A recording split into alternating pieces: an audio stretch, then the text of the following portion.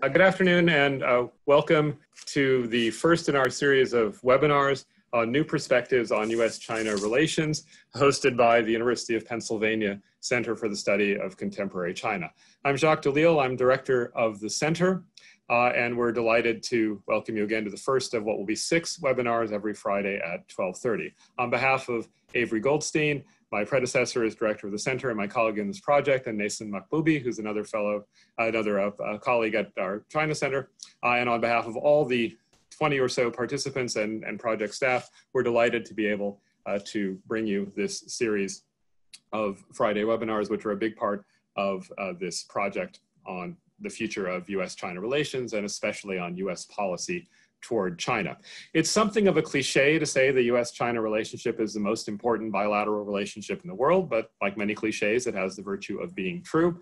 And we're talking about it at a truly pivotal moment. It's no secret probably to anyone who's tuned into this webinar that US-China relations are not in a good state. We've moved into a period when the prior American consensus in favor of engaging China and the belief that bringing China into the international system as a potential partner, that has come under increasing doubt, and the relationship is now fraught by a number of disputes over a huge range of issues. So a big relationship at a pivotal moment, and it is also a relationship that is extremely complex, ranging across a huge number of issue areas.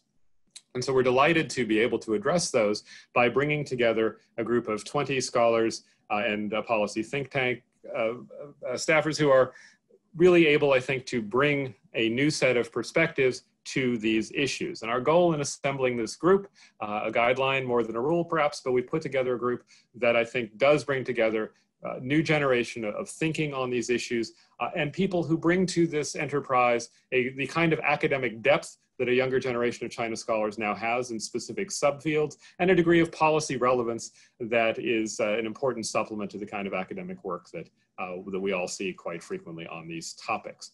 And this group ranges across the full spectrum of current contentious and significant issues, we believe, in US-China relations. We divided it into 6 categories, each of which will be the focus of one of our weekly webinars. So I don't want to occupy any more time with this kind of background, except to say that we are grateful for the support for this project, the generous support we've received from Penn Global, the Penn Provost Office, China Research and Engagement Fund, and from the Henry Luce Foundation.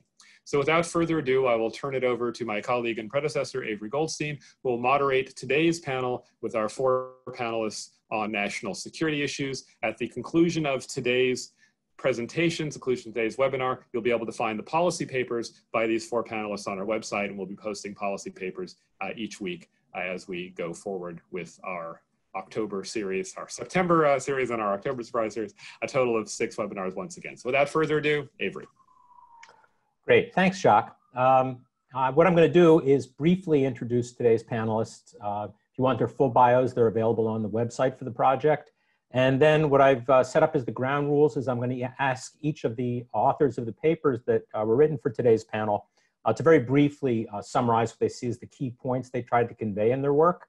And then after that, I'll ask them a couple of questions. And when we finish up with each of the papers doing that, then we'll open it up to the questions from the viewers out there. And as it says on the chat function, if you've checked it, you'll be able to use the Q&A button at the bottom of your screen there on the ribbon to post your questions. Then we'll get to them for the last portion of the program. So this is the panel on national security, and we construed that fairly broadly in this case. It's not focused on narrow military affairs, but really looking at the strategic interactions between the United States and China, the challenges for American policy, including the challenges posed by the realities in China, looking at national interests, looking at politics, as well as looking at some of the military aspects of the relationship. Let me first introduce all 4 panelists. You can see their names there on the screen. Jessica Chen Weiss, I'm going to introduce them in the order they'll be speaking. Jessica Chen Weiss is Associate Professor of Government at Cornell University. Her work focuses on Chinese politics and foreign relations with an emphasis on nationalism and public opinion. And she looks at the connection between domestic politics and international relations. She's also a Washington Post Monkey Cage blog editor and a non-resident senior associate at the Center for Strategic and International Studies.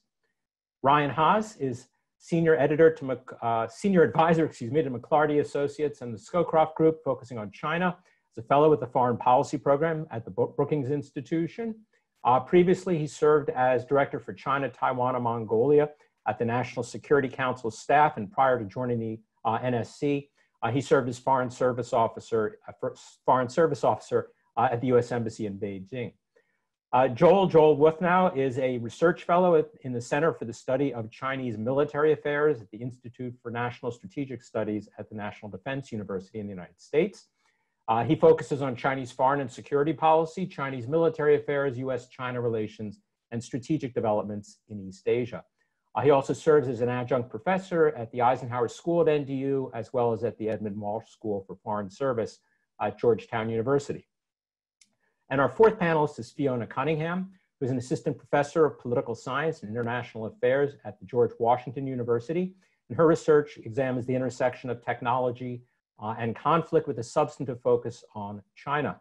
She was a postdoctoral fellow at the Center for International Security and Cooperation at Stanford University and is currently a Stanton Nuclear Security Fellow at the Carnegie Endowment for International Peace. So without any more of these kinds of theatrics, let's turn to the panel and begin with Jessica. Jessica, your paper was on nationalism and the domestic politics of Chinese foreign policy lessons for the United States. So if you'd like to take 2-3 minutes to just quickly hit the highlights of your paper as you see them. Thanks so much. And again, for putting together this project. It's such an important time. The takeaway really of my paper is that U.S. policy toward China needs to be grounded in a strategic assessment of nationalism and domestic politics in Xi Jinping's China. In the long term, nationalism will undermine China's search for global leadership and influence, and already Beijing faces a global backlash over its crackdown in Xinjiang and Hong Kong, its activities in the South China Sea and in the Himalayas. But this brash diplomacy, along with repression and xenophobia, really are undermining China's efforts to project an image of benevolent leadership. Still, in the short term, Chinese nationalism poses challenges for U.S. deterrence and leverage, because the more that an issue resonates with domestic nationalist sensitivities, the more likely that foreign threats are to provoke rather than deter. And so while Beijing may use bluster and other symbolic measures to temporarily appease domestic audiences, it may also increase nationalism and nationalist demands for conflict later. So as such, I recommend that U.S. efforts to deter China be conducted in ways that minimize domestic pressure on the Chinese government to respond to what they will call provocations. And Washington, I think, should be especially careful not to imply that U.S. policy seeks regime change in China, because that could backfire by rallying domestic audiences around Xi Jinping rather than demanding that the CCP address all sorts of acute domestic problems ranging from unemployment to pollution. And it's important to note that China is not a monolith. And so far from a purported Beijing consensus, there's a spectrum of domestic opinion, ideology, and interests inside China. And so as U.S. policymakers think about policy, we need to think about carefully how different courses of action will affect these domestic dynamics and debate inside China about how China should use its growing power and influence. So ultimately, to reduce the risk of war with China, to reverse the decline in Washington's global power and prestige, and to restore trust in U.S. democracy here at home, the United States ought to adopt what I and Ali Wine have called an asymmetric strategy that avoids mirror imaging Beijing's worst tendencies. Because a strategy that's based on tit for tat, strict reciprocity, ends up ceding the initiative to Beijing and risking a race to the bottom. And ultimately, it sacrifices the very values of openness and liberalism that U.S. policy is aiming to protect. And so in particular, where the United States has comparative strengths in education and innovation, scientific research, the United States ought to avoid policies that seem to try to out-China China, as Ali and I recently wrote in the New York Times. And I think that U.S. policymakers ought to be especially careful that efforts to punish China in the name of reciprocity do not hurt more than help U.S. values of interests. Great, thanks. Thanks, Jessica. So I'm going to ask some questions, and I kind of warned the panelists. They may seem a little bit as though I'm challenging some of their arguments, but really I'm trying to draw them out a bit, maybe go a little bit beyond what's in the papers themselves. So I think one of the core parts of your paper is this focus on the idea that there's a spectrum of opinion on many issues within China's foreign policy establishment, and that understanding that diversity along the spectrum can be useful in tailoring American policy. So for me, that prompts two questions. First, Do we have any evidence from past experience that outsiders can successfully play to those divisions in opinion within China to shape China's choices in ways that would in fact serve American interests? And then secondly, kind of a related question is, even if that was true in the past, might there be some reason to believe that as we've moved from the era of Jiang Zemin and Hu Jintao to Xi Jinping, that perhaps the diversity of opinions within the Chinese elite, maybe even within the Chinese public, matters less under the leadership of Xi Jinping, where he's more or less in charge? That's a great set of questions. And I think we have seen in the past that foreign policy pressures can, in fact, work with domestically aligned interests for policies that move Beijing in directions that outside actors would like to see, whether that's on currency appreciation or climate change. Rarely does international pressure work where there isn't also a domestic constituency that is pushing for those changes. Otherwise, it looks like it's the outside array against Chinese interests. Now, of course, it's an important question as to whether or not there can be similar domestic divisions today that could be utilized in such a strategy. And I think there we have to be very cognizant that in fashioning U.S. policy to ostensibly help those inside China that may be hurt under the current regime, we're not doing further harm by making it easy for those domestic interests to be painted as simply the work of outside black hands. And I think that there's a real risk, for example, in Hong Kong or in other ways to try to help so-called liberals in China, that U.S. policy or outside actors could do more harm than help. And so here it is really about, I think, pushing where there seems to be, common cause, common shared interests, and being much more calibrated and judicious in other areas where U.S. policy faces really really united, sort of what I would call central or low heterogeneity issues, particularly surrounding China's so-called core interests. Another question that comes out of a large portion of what you discussed in the paper is how to deal with Chinese rhetoric and understand shifts in Chinese rhetoric and how to parse what they're saying. And you indicate, I think, very usefully the idea that you should pay close attention to when Chinese statements seem to go against type or to depart from what people had expected someone to say.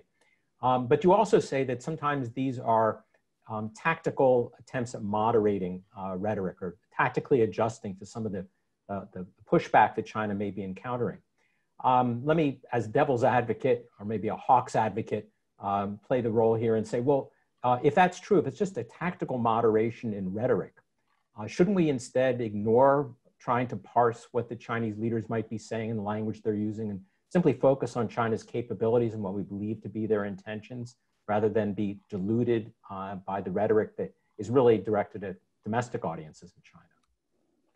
Well, I think it's certainly important to take with a large grain of salt Chinese rhetoric and not to take Chinese rhetoric, grand slogans as a blueprint of China's intentions, because this rhetoric is, as you say, meant in large part for domestic audiences. But rhetoric can also be a constraining factor. It is much more difficult for the leadership to change rhetoric on a dime. So in an evolving crisis scenario, for example, it may find itself somewhat trapped by the benchmarks that have been laid out, but that over the medium to long term, there's a lot of flexibility and pragmatism in the interpretation of existing slogans and the articulation of new ones. So there's I think, a middle ground here where we need to look at both rhetoric and behavior to try to assess and triangulate on China's underlying intentions rather than taking either in isolation.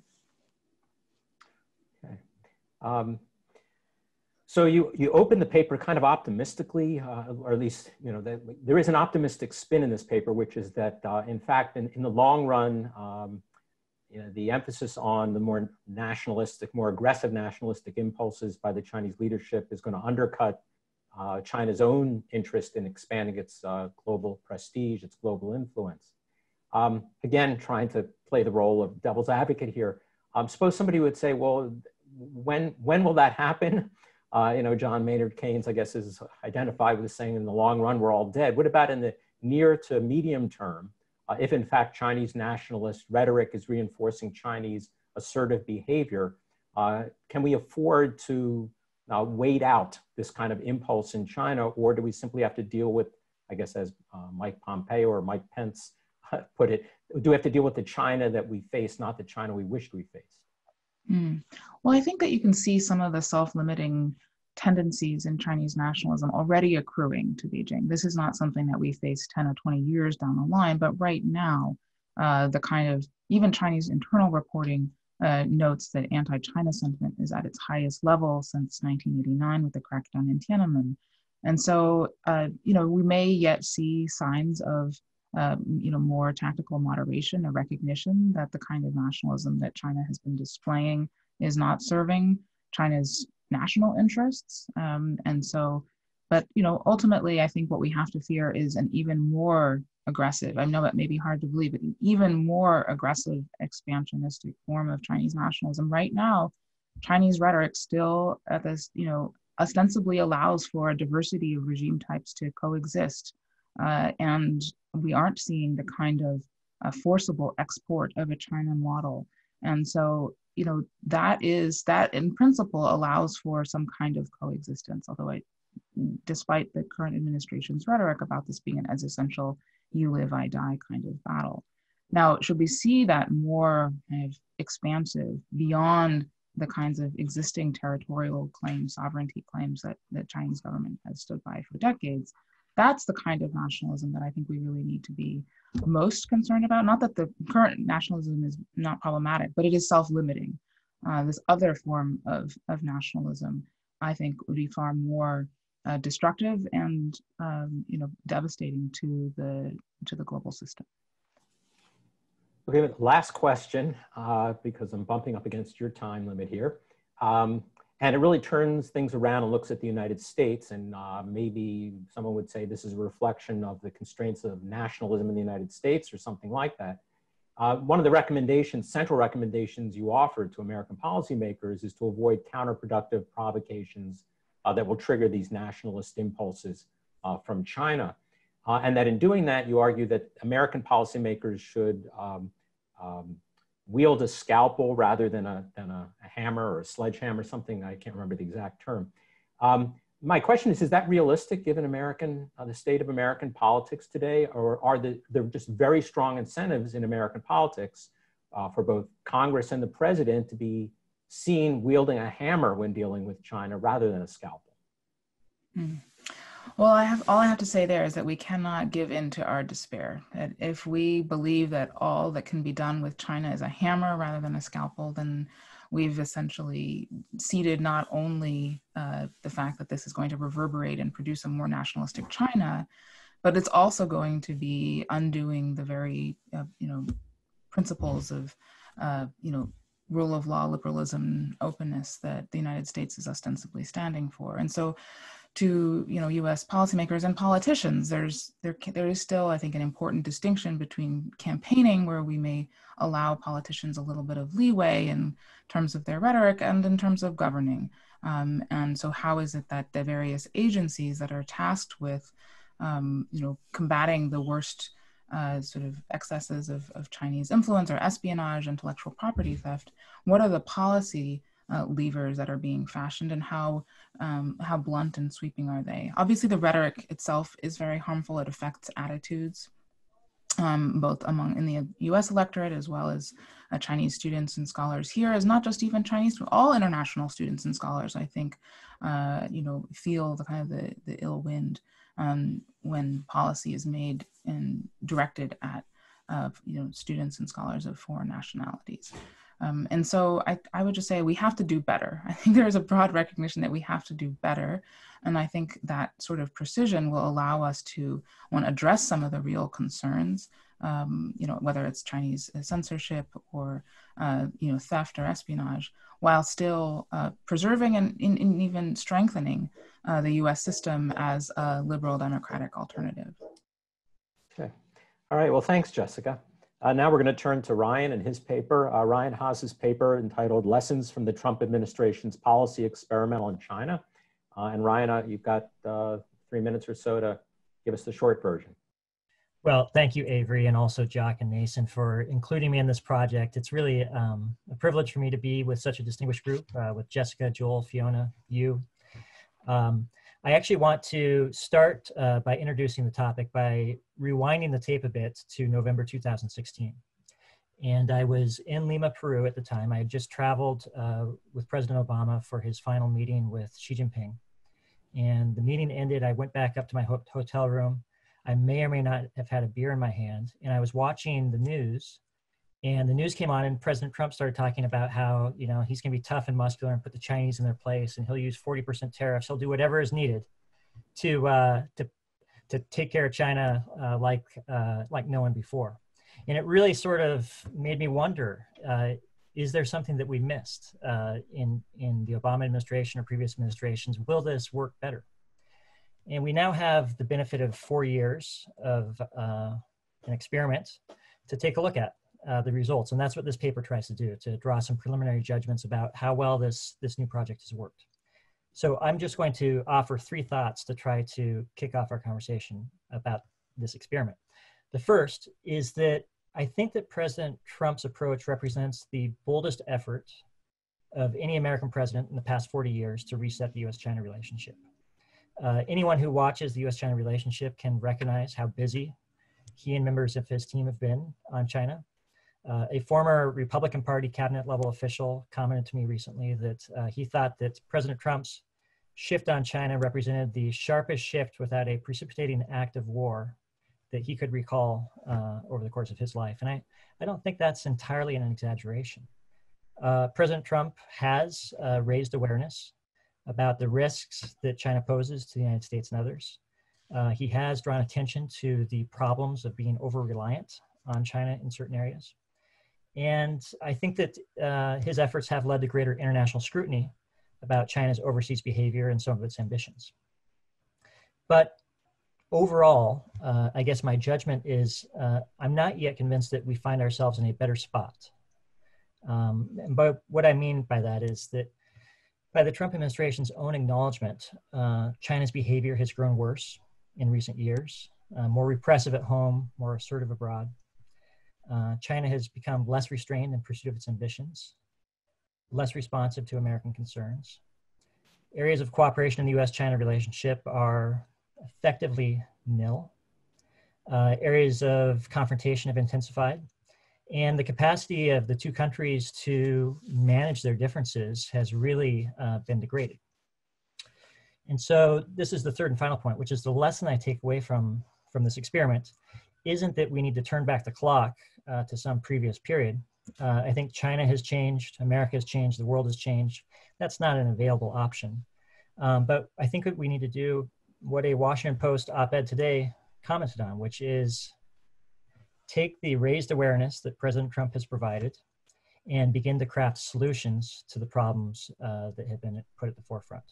And that's where I hope the United States will begin to turn in the years to come. Great. Well, thanks for the summary of the paper. And I'm going to take, most of my questions are going to reflect this idea of the Trump administration's China policy being this grand experiment to try to do it differently, to put it mildly. And I guess one of my questions here is, how much was this, you begin the paper saying that this was propelled by Trump's victory in 2016. Was a big change in the offing anyway? I mean, if Hillary Clinton had won in 2016, would many of these changes in fact have played out without President Trump and his advisors being in office? And if you look at some of the things that were being written by folks who were affiliated with the Democratic Party at the time, the Eli Ratner, Kurt Campbell article, things like that. I mean, you talk about 6 innovations that are part of this Trump-China policy experiment. Would most of those 6 innovations, in fact, have been undertaken under a different president? I can answer that shortly. No. Okay. I think that President Trump brings a lot of unique attributes to the relationship. Diplomacy by Twitter being one of them. A fixation on the trade balance as a measure of fairness is a very unique characteristic of President Trump. The idea that that traditional state-to-state diplomacy doesn't really matter that much is a very unique attribute of the Trump administration that I don't think would have been reflected in any other administration. The idea that China can sort of be set to the side and we can deal directly with North Korea and Iran to solve the problems that we have with them is a very unique feature of a Trump mindset. The elevation of reciprocity to sort of a, you know, tip of the pinnacle in terms of overall importance, I think is something that President Trump brought to the relationship that I'm not convinced others would have. And then finally, this ideological overlay to the relationship, this view that it's in America's interest to try to separate the Chinese Communist Party from the Chinese people, I think is also a very unique attribute of the Trump administration's approach. So that's sort of a long way of my glib response, which is that I think that President Trump actually brings a lot of unique attributes to the relationship that I don't expect others would have. Okay, so what you're telling me is that I'd be wrong if I were speculating that it would make a difference if someone else had won the election in 2016. But let's flip it around and look at the Chinese side. And you know, you point out in the paper that in fact President Trump's innovations have not succeeded in accomplishing their most important objectives. And that would in part be the idea that they could shape China's behavior and China's choices in certain ways that the Trump administration was seeking. But I'm wondering about the counterfactual there. Do we have any reason to think that had American policy been different, that the Chinese would have behaved differently? I was going to say better, would have behaved differently in ways that were more to the liking of American policymakers? In other words, is this perhaps is China's behavior that hasn't changed mostly driven by what China wants to do rather than what American policy is? Well, Avery, I'm really glad that you brought this up because it's a really important point and something that we should, as a group, spend some time pondering. One thing that I don't want my paper to suggest is that the deterioration in the U.S.-China relationship or the overall condition of things is all President Trump's fault. I certainly don't associate with that view, and I, as critical as I am of some of the Trump administration's decisions, I think that it was China, not the United States, that incarcerated over 1 million Uyghurs. It was China, not the United States, that took actions against Hong Kong. It's been China, not the United States, that has inflamed tensions in various areas around its periphery. So I am very much, I think, of the spirit of the question that you're asking. That said, I do think that when the relationship has been reduced to unvarnished rivalry with a heavy dimension of zero-sum, I win, you lose attitude to it, it reduces the incentive for restraint on the part of China. It lowers the risk for them to take actions that could tilt the relationship into an adversarial spiral. Because from their perspective, it's already there. There's nothing that China could or could not do that would alter the instincts and impulses of the Trump administration towards China. So therefore, why not act on their ambitions? And I think that that's an area that we should explore and really grapple with because, you know, it is a fact that that previous Chinese administrations were not as active in pursuit of their ambitions as we have seen in the past couple of years. Okay, now I'm going to focus on the American side of the policy making. I mean, you have a lot of experience dealing with people in the U.S. government in the China game here. And you mentioned at one point in the paper that you had a conversation, I guess, with someone as an insider in the Trump administration or was about to be, who basically previewed the grand experiment here and said, you know, we're going to go big or go home. And, you know, if it doesn't work, well, we can always go back to something more normal. And I'm wondering, do you think that is the mindset of most who undertook the Trump experiment on China policy? Or were they really not doing this with an eye to, well, if it doesn't work out, we can go back to doing the normal stuff? That in fact, what they were trying to do was to lock the United States into a path from which it would be very difficult to return to what predecessors had done? Well, I always am challenged to talk about the Trump administration as a monolith because it's really, you know, a composite of many different parts and many different pieces that all have their own views and priorities as it relates to China. I think that President Trump, you know, he sort of sits above a lot of the action and debate that occurs within his administration.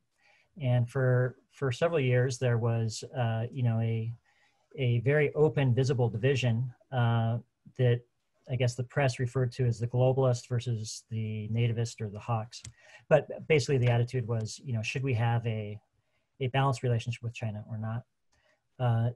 In a post-COVID-19 world, those cleavages appear to have been erased, and we appear to have a more monolithic approach by the Trump administration towards China, with President Trump more engaged and associated with that effort. But I think that there are a significant number of people within the Trump administration who approach the relationship with a belief, a conviction that that the United States and China are locked into a deep ideological and philosophical competition where there will be a winner and a loser. And if the United States does not prevail, China will be able to impose its views and its values on the international system in a way that will make America look and act differently in the world. And so I take them at their word that is the concern or the fear that animates a lot of their decision-making on China. Great, thanks. All right, now we're going to move on to our third paper and panelist. And of course, we'll come back to all these other topics in the Q&A. And so Joel, you're up. And let me get my glasses so I can get the title of your paper correct before I read it. Joel's paper is entitled U.S.-China Military Relations in an Era of Strategic Competition. So Joel, you've got a little bit of time to summarize your arguments. Okay, well, great. Good afternoon, everyone. Thanks, Avery. Thanks, Jacques, for involving me in this exciting project. So my paper is looking at a fairly narrow slice of the overall relationship, which is relations between our two militaries. Military relations, to be blunt, is an area that we can't afford to get wrong. If it's working successfully, communicating with the PLA, I think, can be an important hedge against an accident or a miscalculation involving US and Chinese forces. Just as by talking with the Soviets, we were able to find ways to operate safely near them during the latter half of the Cold War. With China, this isn't just a worry in theory, it's happened before. Now we're coming up on the 20th anniversary of the EP3 incident, which involved a loss of life on the Chinese side. There was a 10-day crisis that overshadowed every other aspect of our relations with China, and it was solved only with great difficulty after the US issued a statement of regret. And that was in a better stage of our relations with China. We can only imagine how such an incident would unfold today when we're in the midst of more of a strategic competition, which side would be willing to back down first. And such an incident reoccurring today, I think, could not only be more dangerous, but might actually become more likely. In mid-2020, there were 9 problem encounters in the South China Sea, and the clock may be ticking before one of these really spins out of control. So the two militaries need to talk to determine how those kinds of incidents can be avoided and how, if they do happen, we can de-escalate the situation without a further loss of life. To their credit, I think the last few administrations have taken this problem very seriously. I give particular credit to the Obama administration and a shout out here to Ryan for his role in this, for setting up rules for safe aerial and maritime encounters. Department of Defense right now, I think, has placed this at the top, very top of the military to military agenda, and rightly so. But there are some problems.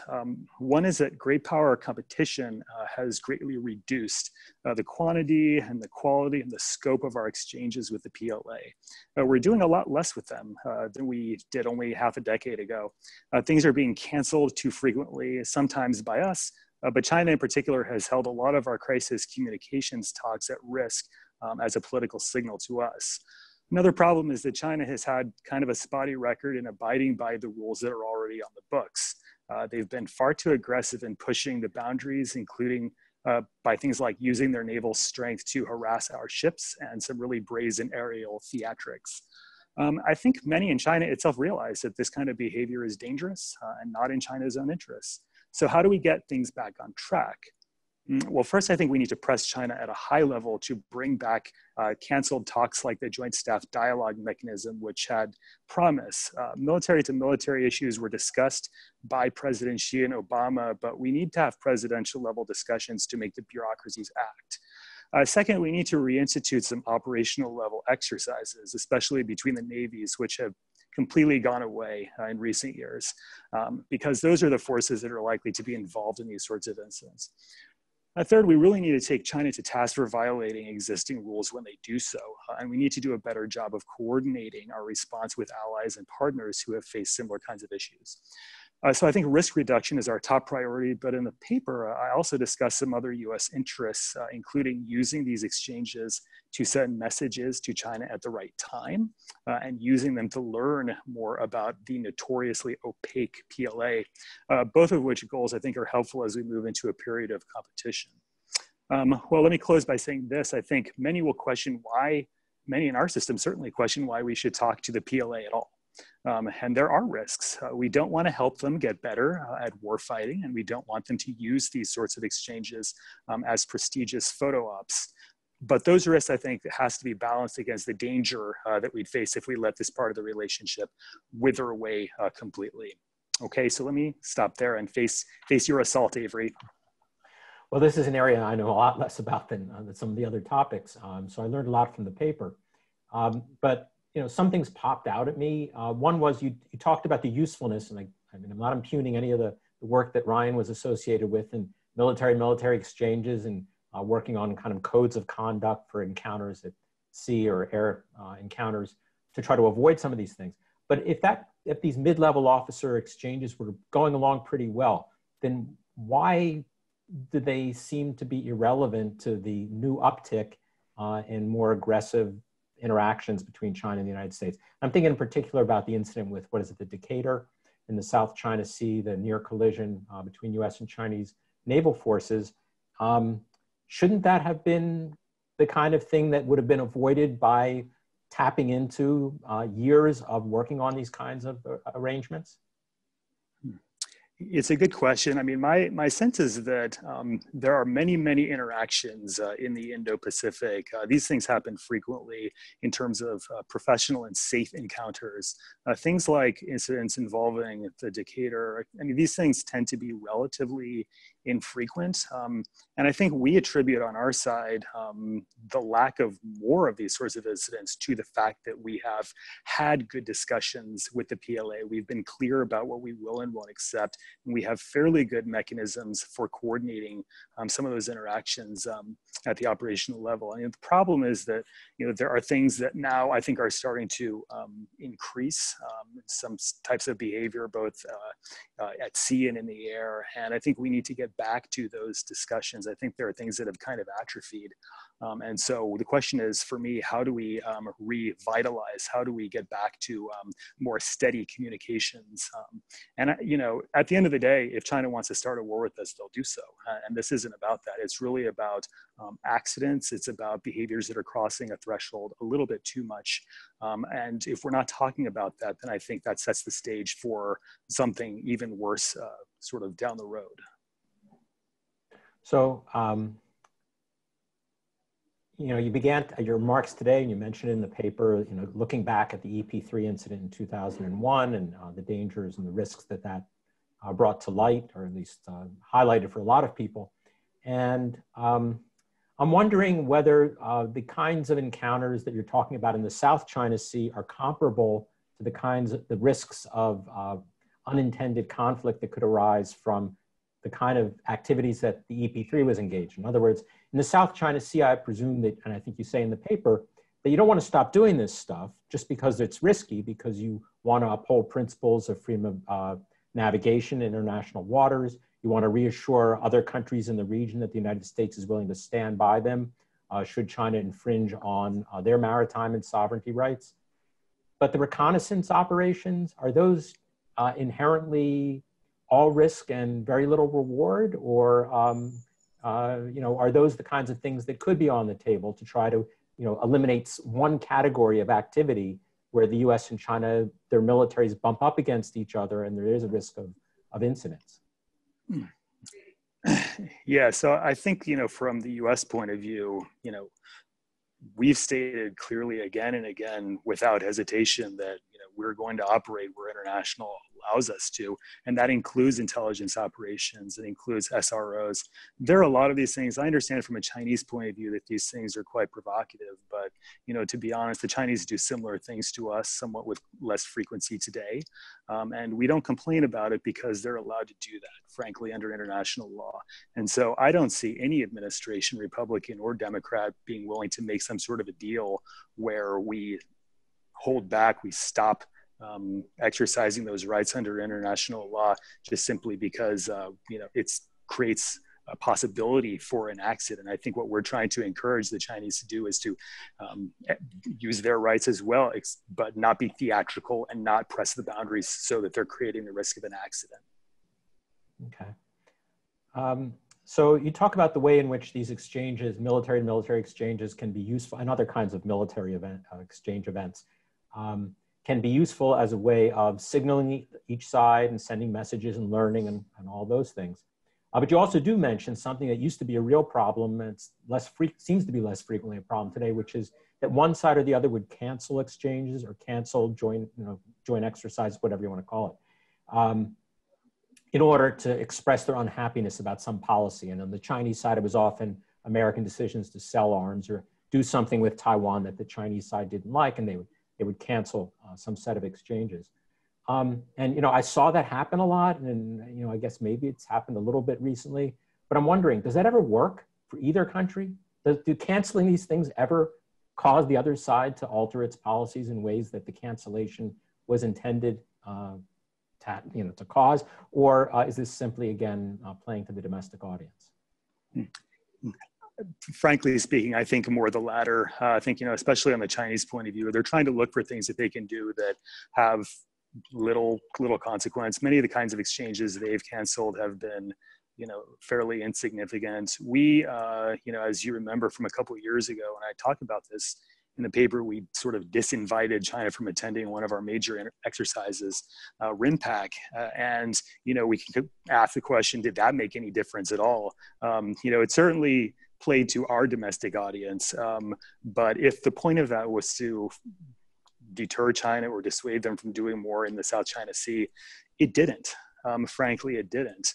And so I'm, from a strategic point of view, I'm skeptical. I'm a skeptic that these cancellations matter. And frankly speaking, when the Chinese cancel things, they get into crisis talks. That's where I think it really matters. And I think they should understand, and many of them do, that we need to keep some of those lines of communication open.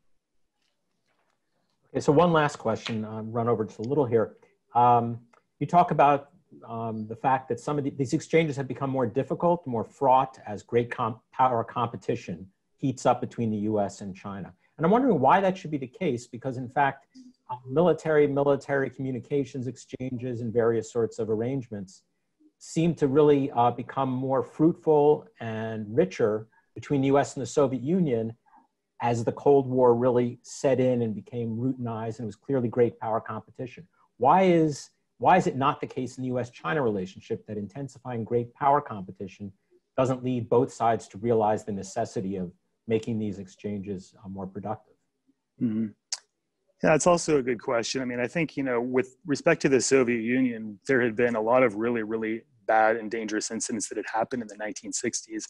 By 1972, when they signed INCSI, we're actually moving into a period of détente. So the relationship seemed to be heading in somewhat of a different direction. Now we're sort of going in the opposite direction. We're headed towards strategic rivalry. And so a lot of people, especially those that are sort of outside this particular community, are asking the question, why should we talk to them? Are we not just simply enabling them? And they perhaps don't understand that we do a pretty good job in mitigating those risks. We do a pretty good job in focusing on areas of risk reduction that are important to us and to the Chinese. And that things like, opening up our system in a way that would advantage them militarily, I think, that concern has been overstated and it's not very well understood by some parties. Great. Thanks. It makes it sound like we have to wait for the United States and China to go through some difficult times before they get to that point where they want to reduce rivalry and perhaps the risks associated with their great power competition. It reminds me of Jessica's point about, in the long run, nationalism will not serve China's interests, but let's hope we're around for the long run. Okay, last, but certainly not least, is the paper by Fiona Cunningham. which is entitled, Is the Nuclear Genie Out of the Bottle? Strategic Stability in U.S.-China Relations. So Fiona, you want to take it for a few minutes? Okay, well, I will start by echoing all of my fellow panelists and thanking Avery, Jacques, and Nason for inviting me to be a part of this project and my other panelists, and to tell everybody who's tuning in for a national security panel to make sure that you tune in for the other webinars as well, because there's some really terrific and interesting work there as well. Okay, so back to my paper. The thing that I'm really focused on here is that in the last 12 months or so, the US-China nuclear relationship has kind of gone from the back page, if you like, to the front page news, perhaps most prominently with US efforts to try to induce Chinese participation in nuclear arms control with Russia. And this should be kind of ringing alarm bells for anybody who's familiar with how prominent nuclear weapons and nuclear competition was during the Cold War with the Soviet Union and the United States. So I was motivated to sort of look at, well, what's new, what's the problem, and how can it be fixed? So there are three things I want to highlight. The first is that there are long-standing risks of nuclear arms racing and nuclear use in the US-China relationship. So many of the things that we're seeing filling our front pages are not necessarily new, but what is new, what is propelling these issues, I think, to the front page is the context in which these risks are playing out and which they're perceived. And that is a deteriorating US-China political relationship, of course, but also there are these slow-moving trends in nuclear modernization in both countries, which were set in motion often a decade ago, and the unraveling of US-Russia arms control. And all of these things sort of put together are putting the nuclear element of the US-China relationship into sharper relief than it has been in the past. So the second thing that I wanted to hit on is that these risks of nuclear arms racing and nuclear use in the US-China relationship are really resulting from a host of asymmetries in the relationship. And asymmetries can create incentives for countries to use nuclear weapons and for arms racing for fairly obvious reasons. If you're the disadvantaged party by some asymmetry, you might try to compensate for that by using or threatening to use nuclear weapons. You might try and compensate for a lack of arsenal size or sophistication by arms racing. And if you're advantaged by those asymmetries, then you're going to want to try to keep your edge. And there are 5 main asymmetries that I point to in the paper in the US-China relationship. There are asymmetries of geography, where conflicts between the US and China are likely to take place in China's backyard, not the US's necessarily. US alliance commitments in East Asia, how the two countries use their non-nuclear strategic weapons like cyber attacks and missile defense, the conventional military balance, but perhaps most significantly, the asymmetry in nuclear arsenal size and sophistication. The latest US government reports suggest China has warheads in the 200s, but does suggest they'll double them within the next decade, but even so, that's going to be less than half of what the US currently fields, which is roughly somewhere around 1,700 warheads with thousands more in stockpile. So the third point I make in the paper is that the US and China do have mutual interests in cooperating to reduce these risks, but if they try to follow the US-Soviet playbook for getting to the bargaining table, this could actually create more problems than it fixes. So this push for arms control could be potentially counterproductive. Before the US and Soviet Union sat down at the negotiating table, as very nicely segued and pointed to in the previous discussion, they went through a series of harrowing crises in the 60s, and the Soviet Union significantly built up its nuclear arsenal. So it seems that what you need for deterrence and what you need to feel to be confident cooperating with your adversary might be two quite different things. So if China and the United States follow down that pathway, then we're looking at one of two not particularly good futures. One is a perpetual period of dangerous nuclear crises if China decides that it won't build up its nuclear arsenal, or alternatively, a Chinese nuclear buildup, which could create a whole set of new problems in the relationship. So what I argue as a potential solution to this issue is that the US and China could be a bit more creative in how they think about managing their strategic relationship, because the overall relationship that includes not just nuclear weapons, but also things like the two countries' cyber capabilities, conventional long-range strike, their missile defense capabilities, ability to attack space assets. If you put all of these things together, the two countries have a lot more ways to hold each other at risk than the nuclear comparison would suggest. And recognizing that kind of symmetry, despite the nuclear asymmetry, could give the two countries a kind of basis to move forward with cooperating in some areas where I think they could reduce nuclear risks. And there are some concrete proposals that experts in both countries have put on the table. So things could be a lot worse than they presently are in the US-China nuclear relationship, but both states could try to make, could actually make that situation worse by trying to make it better. Okay, well, let me pick up with where you left off, which is this idea that although there's this stark asymmetry in terms of nuclear capabilities, because in fact the strategic equation includes more than just nuclear weapons, that the overall strategic balance might be less asymmetrical, if not perfectly symmetric, and that by linking these things together, bundling them, whatever we want to call it, there may be an opening there for reaching agreements that would increase stability during a confrontation and reduce the incentives for arms racing. I think your argument on that score is objectively airtight. It identifies the rationality of doing this. And as with most of the papers, we asked for policy recommendations. So you've got a strong normative argument basically saying, you idiots, why don't you do this? But it kind of begs the question in my mind, these are all the reasons they should do this, but are there actors on both sides who have incentives to actually do it? In other words, even if we think they should do these things, should we expect that they actually will? Look, I think there are a lot of elements to answering that question. Some of those go to, I'll start kind of with the strategic, the rational incentives, if you like, of what is there to cooperate in. Because of course, you know, having a larger nuclear arsenal, not limiting your capabilities in this particular way, they'll bring certain advantages to the table, right, for countries potentially when they're involved in crises, including the US and China. So I think the first point is, you know, do they really have an incentive to cooperate? And I do think that there are two areas in which the US and China do have, you know, in some ways not a lot to lose from cooperating. And one is not entering into an arms race. And the second is clearing up some of the misperceptions over when they might actually use nuclear weapons. And so speaking to the first one, I think back to the kind of 1970s and late 1960s analogy with the US's entry into arms control negotiations, that it costs a lot of money to do an arms race. And this is something that's clearly recognized on the Chinese side in some of the writings, despite what the Global Times editor has suggested. But it's something that I think the United States has long recognized, that forms of arms control can at least limit or channel competition into areas where countries feel like they actually can put up the resources to do so. So I think that's one element where there is a mutual interest in preventing something that neither can sort of necessarily afford, and sort of channeling competition in ways that both feel like they might be able to have something to gain. And the second comes to misperceptions about when the two countries might use nuclear weapons.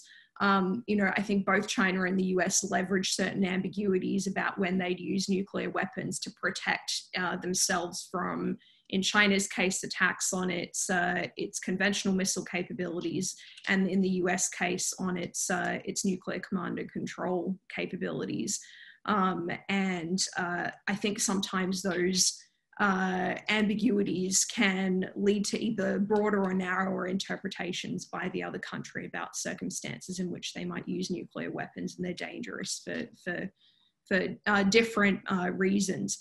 So that's kind of the strategic piece, that I think there are some really clear common interests there. But, you know, there are other reasons why countries choose not to cooperate that have to do with not having the right teams to negotiate these kinds of questions. And I think that's definitely something on the Chinese side of, you know, even with the purely nuclear dialogue, having a group of people who feel comfortable negotiating that particular set of questions. But also I think, you know, I cite in the paper sort of 3 reasons why I think China has been reluctant to take up cooperation with the US. The one is this dispute over what's included in strategic stability, which I've tried to articulate an answer for, but others being calls for transparency that they might feel not comfortable with because of the smaller nuclear arsenal. And also the political relationship. So getting to some of the things that, that Joel has mentioned too about using these things as tools. And one thing that the worsening political relationship suggests is that, you know, some of these risks are too big to be ignored. So I'm hopeful that some of the arguments employed in the past might not hang around going forward. So last question before we open it up. And maybe as I'm asking this question, I'll remind the audience that you can post your questions in the Q&A, and then after Fiona answers this question, we're going to try to field these questions and I'll pose them to the panel. But the last question here is, we obviously know more about debates over arms policy, arms procurement, you know, lobbying and whatnot in the United States, and we know something about the role that experts play in advising American policymakers through congressional staff or you know, actual civilians working in the US government who have an academic background. Wondering if you could tell us something, because I know you consume this literature and you interact with these folks, how you see things on the Chinese side. Who are the lobbyists? You know, who are the vested interests in terms of the military, perhaps industrial interests, who are influential in shaping what would be China's view to the kinds of proposals you're making for arms control talks, negotiations, and how important and influential are experts, academic experts on the Chinese side? Well, I have to caveat this just by saying that one of the casualties of worsening political relations in recent years is diminishing the ability to have exchanges to really keep a finger on the pulse of who has influence on these questions within China. So I can speak from knowledge that's maybe a couple of years old here, but I think the main constituencies on nuclear strategy within China are the nuclear weapons laboratories, who I think historically have had a really outsized role in influencing nuclear strategy and influencing how Chinese leaders thought about these questions. And then there is obviously the rocket force within the military, which has had historically a much lower level of influence, but that has been rising over time. And there were some questions when it was elevated from being just a branch of the PLA to a service in 2015-16, if that meant a greater role for the rocket force. They've obviously been joined by the Navy and now the Air Force in having an influence on Chinese nuclear strategy. So you have a couple more players. And finally, there is the Ministry of Foreign Affairs that has an influence over arms control and that kind of set of negotiations, and certainly did over China's participation in nuclear test ban treaty in the late 1990s, but again, query over whether they have as much influence now. In terms of experts outside of those particular institutions, there's a number of think tanks and some universities within China that also have influence on some of these questions. I would cite in particular Tsinghua University has a strong arms control program, but the picture looks different and even more complicated once you start to bring in the space and the cyber aspects in particular. And I should mention defense industry as well, obviously has a say. But you'd probably be looking at having the Cybersecurity Administration of China and aspects of the strategic support force, so the elements that are looking after Chinese space and cyber strategy are also involved if you were to look at it from a broader perspective. Okay, great, thanks. So we do have a few questions, and apologies to the people who posed these questions if I revise them slightly in the interest of time. But the first question that came in, and I guess I will not, you can see it, but I won't identify the person who posed the question.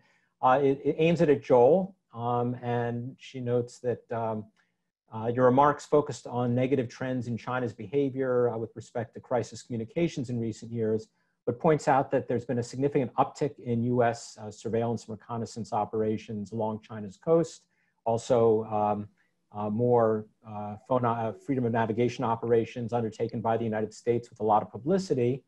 and wonders, is there possible, are there things the United States could do to reduce the risks of unintended or unwanted encounters at sea or in the air by reducing the frequency, or even without negotiating, but perhaps through negotiating, a reduction in the frequency of these operations that the Chinese find provocative? Yeah, thank you, Rachel, for the question. And it's similar to Avery's question earlier. You know, I think, frankly speaking, whether it's a Democratic or Republican administration unilaterally scaling back our SROs off China's coast, I just don't see the scope for that. I think for policymakers, it would look like a sign of weakness when the opposite is sort of the incentive is to show strength. What you say in principle makes sense. We want to find some way to mutually coexist in a safe way. I think that is absolutely right. But again, it just seems to me that the political scope for such accommodation or a deal is very, very hard to see. It's very hard to see. And I think we have to be able to live with the reality that we're going to be operating in close proximity to the PLA for years to come. And we have to find a way to do that safely, in my view, through agreements on crisis communications. Okay, the second question actually touches on something we didn't touch much on in this panel. There will be a panel on trade and economics later in the series. But it focuses mostly on this question of rare earth elements and China's near monopoly on these things that might be vital for not just industry, but for the US military. So why don't I broaden the question a bit and let whoever on the panel wants to field it, which is, is there a need for the United States to design a policy that reduces American dependence on supply chains that are largely rooted in China for key inputs for the American economy and the military that could be seen as a security concern?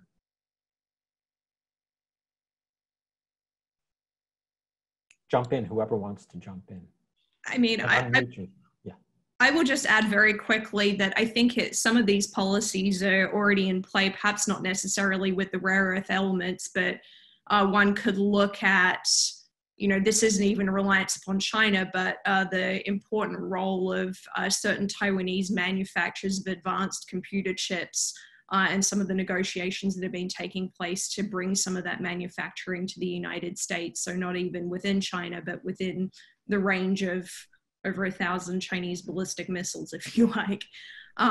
So I think that these kinds of policies or questions are afoot, and the interesting point for the United States and allied decision makers as well going forward will be, just where do you draw the line between what's a crucial, militarily important aspect of a supply chain and what is not. Anybody else want to jump in on that one, or should we move on to the next question? It's actually kind of a comment for those of you who see it in the Q&A panel there, and I'll try to make it a little bit shorter. But basically, it's the argument that something that's been largely unaddressed in this panel is to ask the context for thinking about these national security challenges that face the United States or American policymakers, which is to say there are budgets. And there's other political priorities for the United States. To what extent does it make sense to, and that's a leading question, I don't want to undermine its importance. To what extent will American policy towards China that tries to deal with American security concerns posed by China be constrained or limited by other priorities the United States faces and budgetary limitations the United States government has to deal with?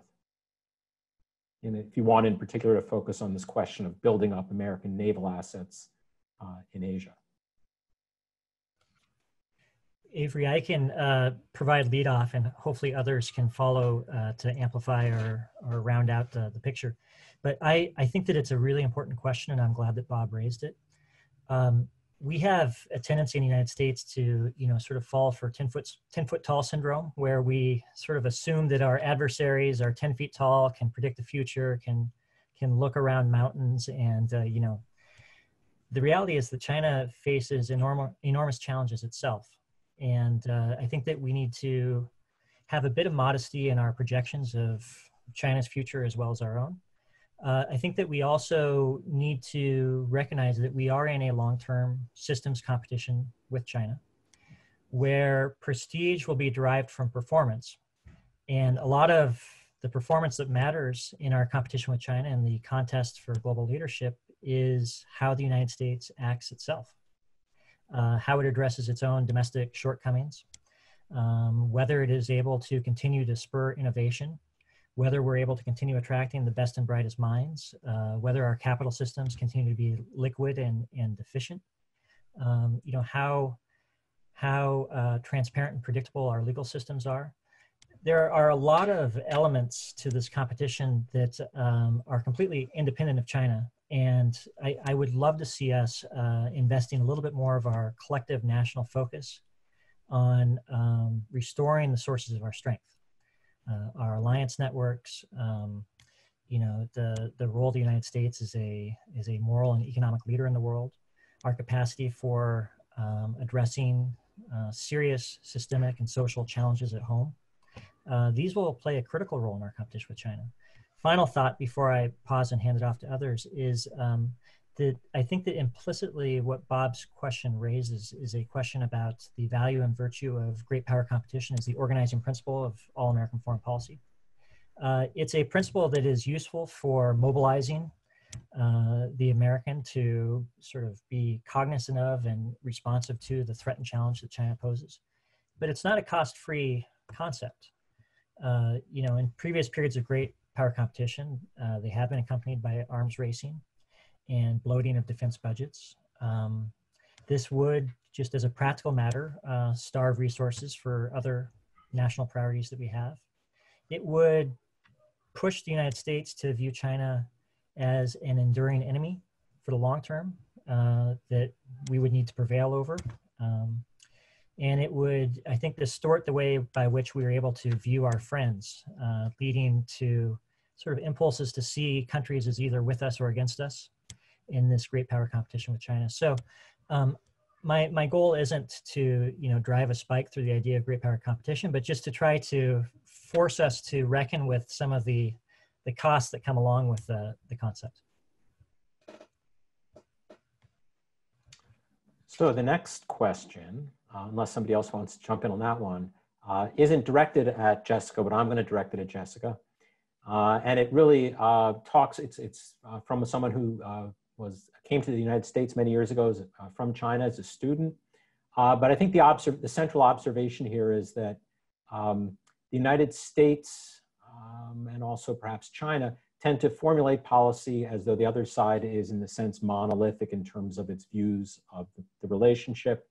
The American tendency under the Trump administration to talk about China as the Chinese Communist Party as the counterpart for American China policy, and to ignore some of the internal divisions. Now, Jessica, in your paper, you talk about the differences of opinion in these debates, but this question is not just about kind of the horizontal differences of opinion, but this person's raising the question of maybe there are generational differences, and that the United States is locking into policies, and maybe China's locking into policies based on their views that reflect their generational experiences. And the argument in the question is that among young people in China, people think differently, maybe are more open-minded.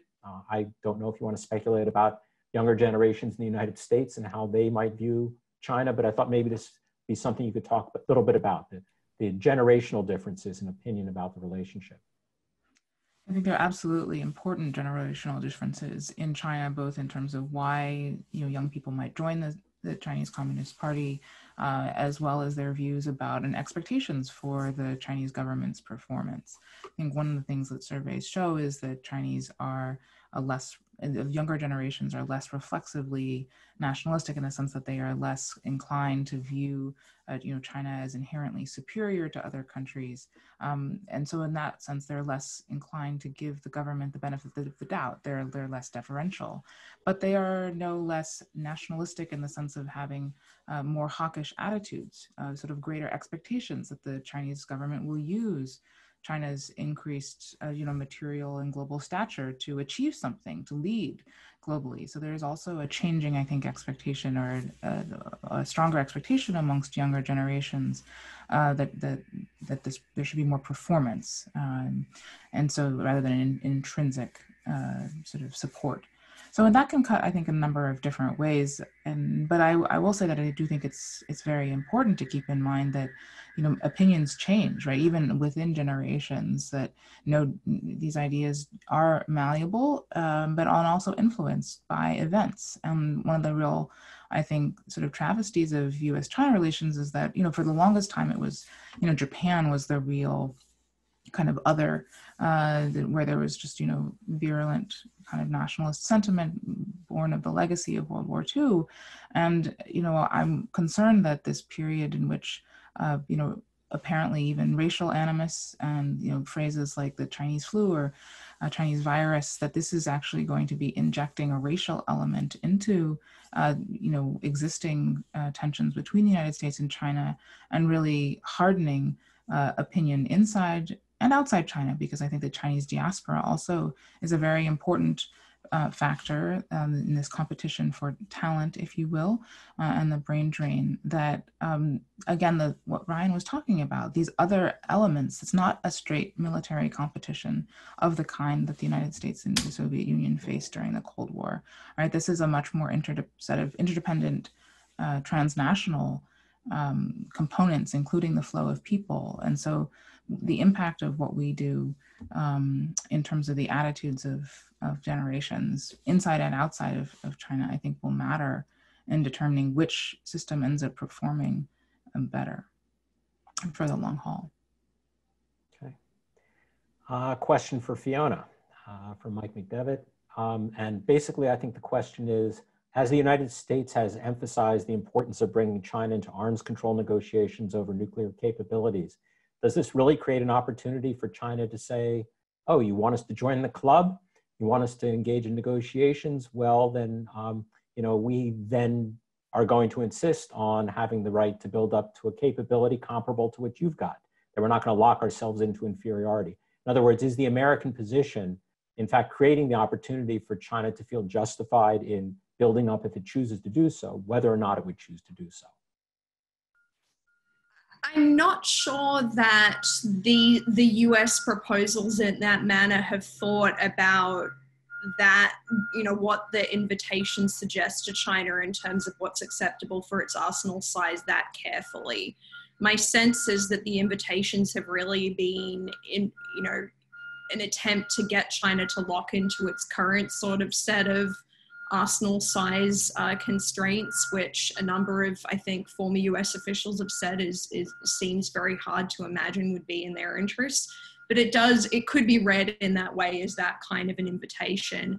And given that China's choice not to build up to that degree has really been a sort of result of China's self-restraint, I think that US approaches to strategic stability with China should be about trying to lock in that strategic, that sort of self-restraint, rather than inadvertently creating incentives or justifications for China to grow its arsenal so that it can come to the table as an equal.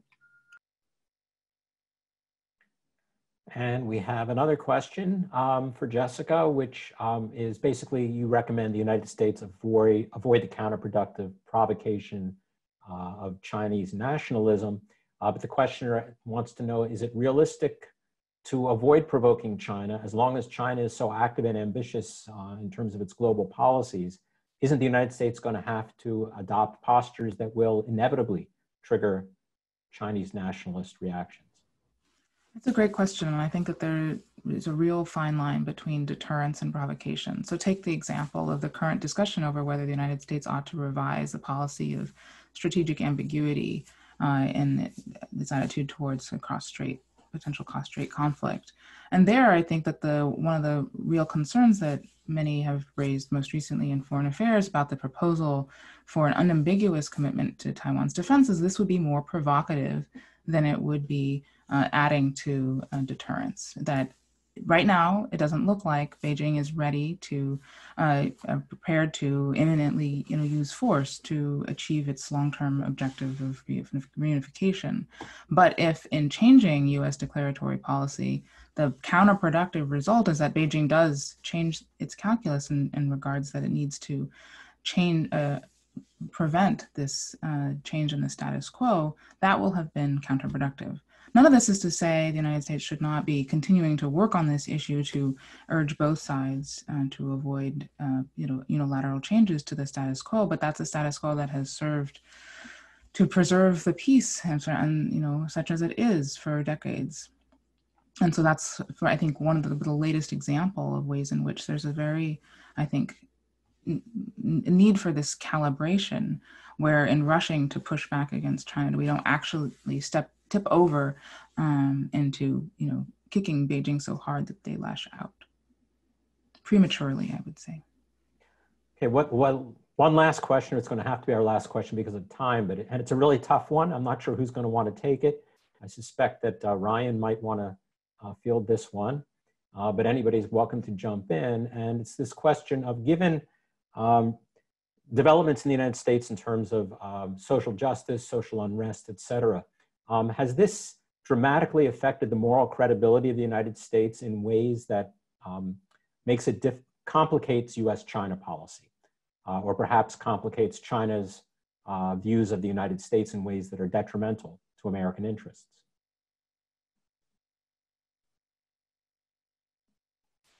Well, Avery, since you invoked my name, I will try to provide a very brief response, mindful of our time, but I welcome others too as well.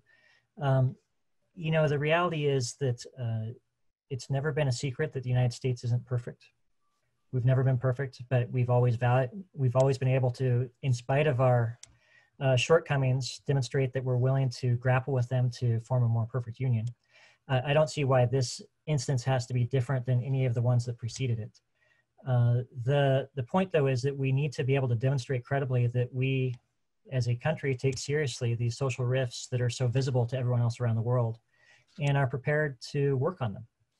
As long as we do that, I think that it is still entirely credible for us to stand up and speak up for values, principles, rule of law, not just in the United States, but around the world. That's who we are. It's sort of definitional to our national character, and I strongly expect and hope that that will continue. Does anybody else on the panel want to leap in? I will just add one brief thought on this, which is a question of, does the United States have moral credibility to whom? And speaking with my Australian hat on, it's a relative question as well. How do you deal with the moral issues that arise in one's society? And for third-party countries that might be looking at the United States or China, I think the United States probably comes out vastly on top with how it deals with its imperfections. Okay. Well, our participant from Australia is going to get the last word on U.S.-China relations today. I want to thank all the panelists. I want to thank members of the audience who have stuck with us throughout the entire session, and remind you that the papers are available through the links on the website that you can find in the chat function, or you can go to the website for the project on the future of U.S.-China relations at the University of Pennsylvania. And in addition, encourage you to come back for these future webinars on Fridays that will deal with topics other than just national security in the coming weeks. So thanks to everybody. Thanks to the panelists. And I hope to see people here next week. Bye-bye.